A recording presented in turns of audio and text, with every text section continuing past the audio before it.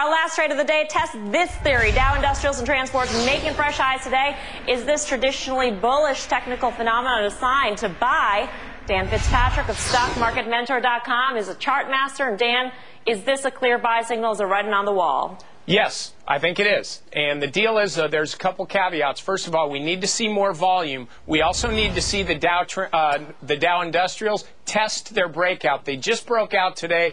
The trannies have already done that. They've moved up to a new high, came back to retest that, got the last chance for romance buyers, and now they're up again. The Dow Industrials haven't quite done that yet, so it's still a little bit early. But look for volume. Also look for the IYF. We need to see the financials making a new high because that's a greater percentage of the Dow Jones Industrial Average than it used to be. So that's what I'm seeing. Let's say we see all those signals line up and the stars align and all that nonsense. What level do we see next on the Dow? What's our next stop higher? Oh gosh, I don't like to pick levels this early in the process, but I think, 1,400. If this is a buy signal, that's going to get all these shorts all wrapped around the axle, and they're going to start buying instead, just to unwind the trade because it's no longer working. Hey, Dan, it's Mackie. First of all, kudos on the Donna Summer Last Chance for Romance reference. Nice. Hey, thanks. I gave away my age. Yeah, well, yeah, I gave away my age by knowing what you're talking about. The financials, are they ahead of themselves in terms of, it's basically we're trading kind of a downdraft. They've been moving back sharply.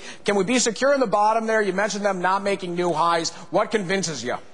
It's, I need to see the IYF do exactly what the Dow Industrials did today, and that's break this short-term high.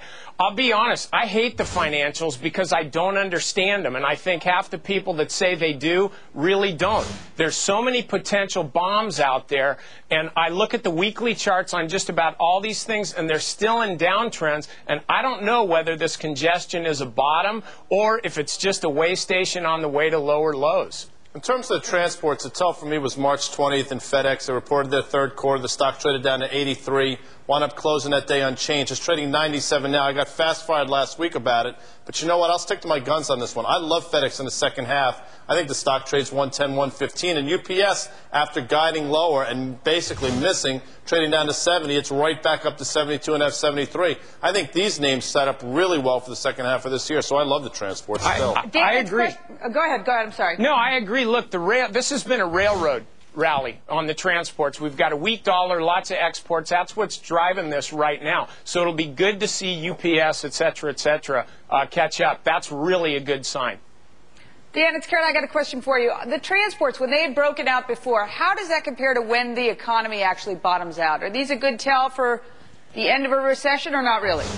Yeah, they actually are. The market always looks forward, but and it tends to anticipate. My rule of thumb has always been like 6 months, and so that's what I'm seeing. If we get a breakout confirmation on the industrials, I would really be looking for a pickup in the economy towards the end of this year.